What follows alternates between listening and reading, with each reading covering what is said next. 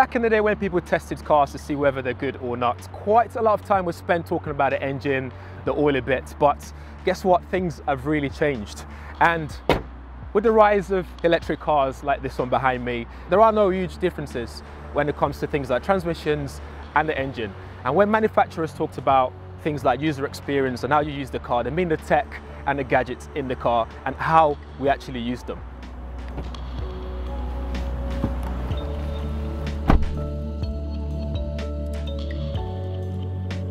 And that's where I come in. I'm Tommy, otherwise known as Gadgets Boy, and I'm into technology and how it can improve our lives.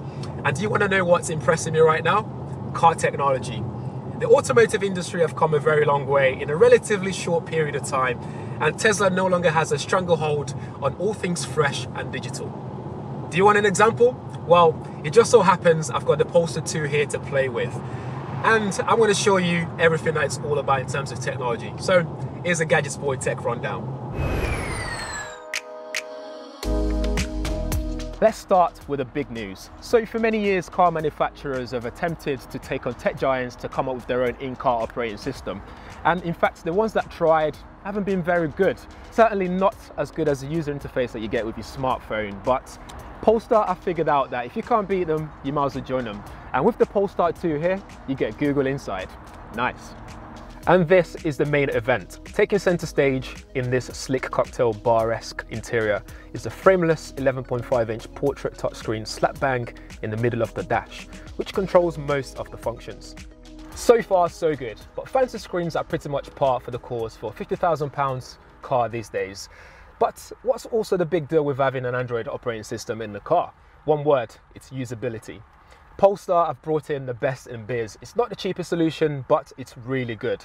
So what can it actually do? On this screen, we have a pretty much minimalist display here that we can see here. It's very easy to use. You'll be familiar with this if you have an Android phone already, or even just in general, just a smartphone. So you got driver performance that you can have a look at to see how your car's performing. And if we go back, you have some apps that you can put into this area. It goes up to 3 pages. So at the moment we have Google Maps, that's also there, again, integrated in the car already.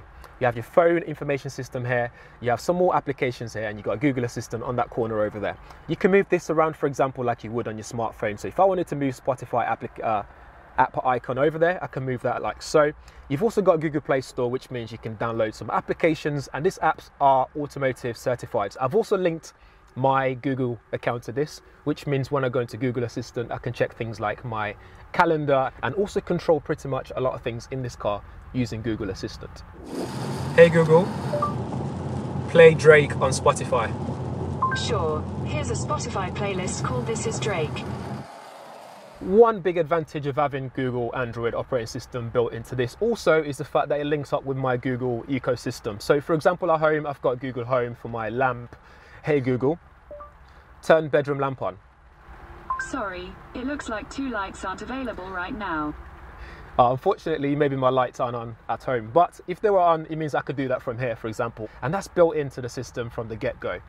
But that's not even the whole story. Developers can develop applications for this system here as well. And that's going to be monitored using a multi-layered security system. So that way, not just anyone can pop anything on there that may tamper with your car.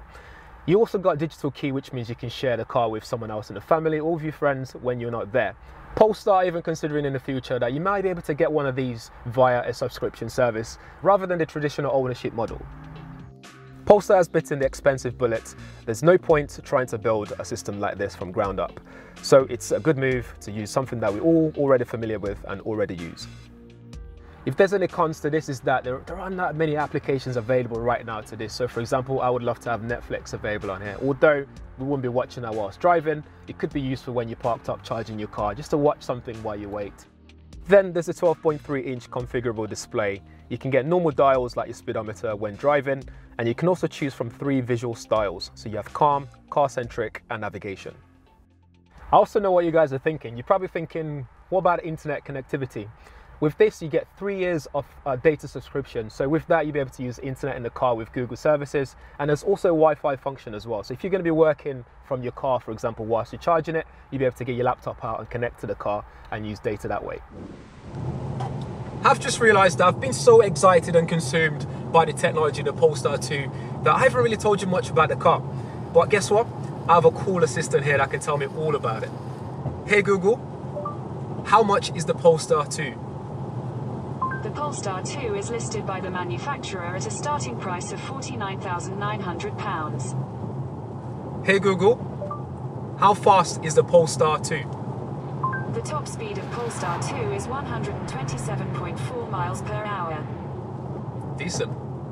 Hey Google, tell me all about the Polestar 2.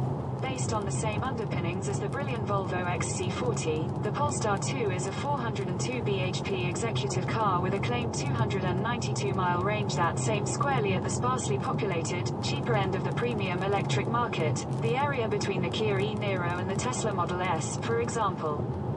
One other cool feature that you've got here is that camera as well, so 360 camera, especially when reversing as well, so you'll be able to see all around the car. So you can see the camera here ready to go, so you can see all around you. You can press that one to then focus on just that side, come back out, press upwards, you can see what's in front.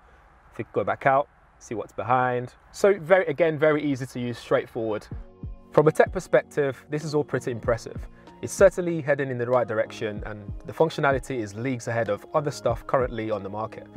The user experience doesn't stop there either. You've also got wireless charging, so if you have a smartphone that's compatible, you can just place it in that tray there, and wireless charging is active. You can also turn that off completely if you don't want that to accidentally function at all. You've also got 2 USB-C ports on the front here, and you've also got 2 at the back, so you can easily charge your phone or other devices in the car. And finally, you have a really good sound system from Harman Kardon, which you can also customize in terms of equalizer, so you can change treble, the bass, the subwoofer, and even customize it to your own taste if you know what you're doing. If you want to find out more about the Polestar 2 and how it measures up against the competitors, we have videos for you just here to check that out. So make sure you are subscribed to our YouTube channel. And also head over to electrifying.com for the lowdown on the latest electric cars.